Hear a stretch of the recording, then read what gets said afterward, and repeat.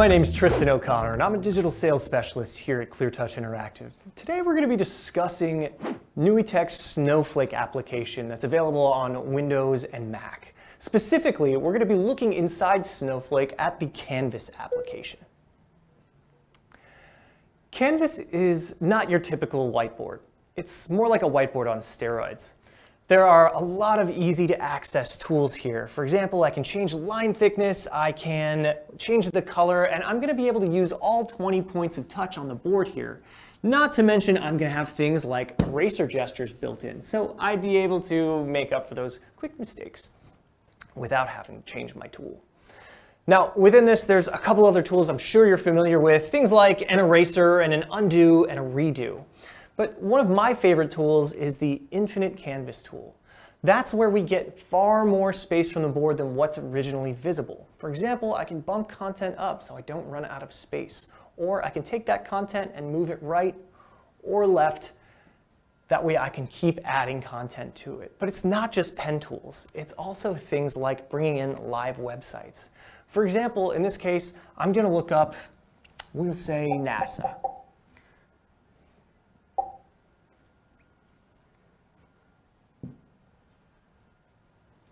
So I'm able to pull open this website. Maybe this is something that I want to talk about, or there's got a couple of pieces that I'd like to discuss later on. I'm able to also maximize it and minimize it very quickly, and even lock it in place. You're not limited to the number of websites you can bring in, so long gone are the days of having to open up multiple tabs in a browser just to jump back and forth. In this case, let's start looking up a couple of more.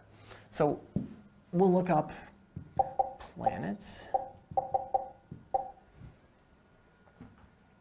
And maybe I like the idea of a picture of Saturn.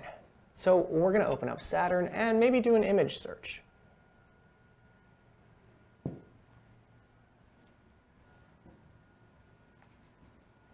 As you can see, it moves very quickly. It's easy to open up, and I'd be able to tie that in place with the lock mechanism, or even maximize it, minimize it. I can grab it and move it where I want, resizing it, and if it's a little bit skewed, you can always level it out with the level button. We're not just limited to websites, so obviously that's fantastic if I want to bring in different kinds of images or different websites that I'm used to working on. But we can also bring in all kinds of media, and that's what this button's for. Anything on your local hard drive, your shared drives, or even your cloud drives like Dropbox, Google Drive, or OneDrive. And I can even search YouTube. So as you can see up here, I'm just going to kind of stick with the theme, and we're going to look up science lessons on space. And just typing that in real quick, maybe I find a video I really like. Hey, this is from NASA, so we're going to look at training the astronauts in space. Now, this is great because I can play this here, even maximize it. Or resize it. Gotta go out of maximize first. And I can, of course, level it out and lock it in place if I'd like, and then keep moving. Now, the beauty of pulling in different YouTube videos into the Canvas whiteboard is that actually all of the advertisements have been stripped, and all of the content that you see from more videos is from the same content creator, so you're not getting anything unrelated to what you're discussing. Now, if I do get a lot of this stuff built up and I maybe get lost within this infinite canvas, there's a nice little mini map here, and I can jump right back to what I've been working on prior. Not to mention, a little bit higher up here, I can create a whole fresh page. So if I like more of a flipbook experience, that's something that's built right in. There's a couple of other tools that are really important here. For example, I've got the ability to pull in different math tools. So I could potentially pull in an equation editor and have students solve this equation, or even go through and solve it myself to give them an idea of how it's done. And beyond that, there's things like a graphing calculator. I can pull in multiple graphing calculators if I'd like. If you aren't in love with the graphing calculator, or maybe this isn't quite the calculator you're used to, you could always, for example, open up a website and pull up Desmos.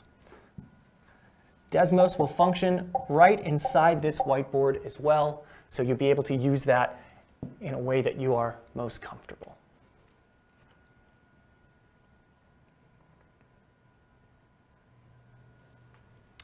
Now, beyond that, there's a couple of other tools that are worth mentioning. And I'm going to open those up really quick. So for example, we do have the ability to pull in things like a document camera. So I'm going to be able to switch between my cameras, and this will work in a number of different cameras through USBs or wirelessly connected cameras. And as you can see, I've got a document here, so I can take a quick snapshot of it and pull it right into the canvas. There's also the ability to add different text or even change the background. So for example, if I wanted to work on, we'll say, handwriting, I'm going to change the background to, instead of a grid, some lines. And I can make those a little smaller so we can work on writing a little smaller, for example. Or I could even upload an image if I did want to have a diagram for students to label or color in, for example.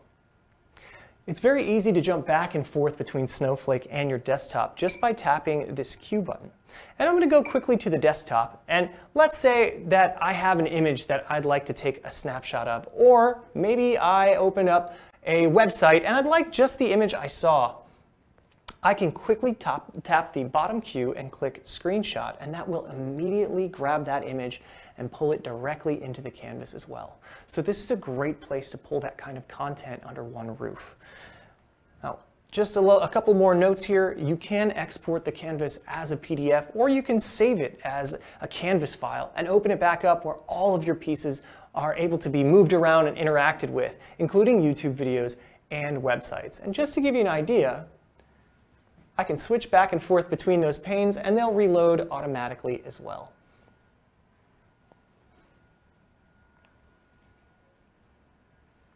And there's my NASA website from the very beginning.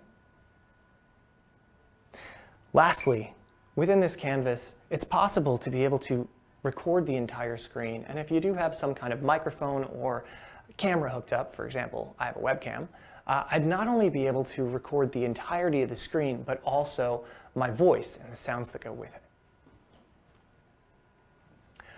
Hope you have a great time interacting with Canvas.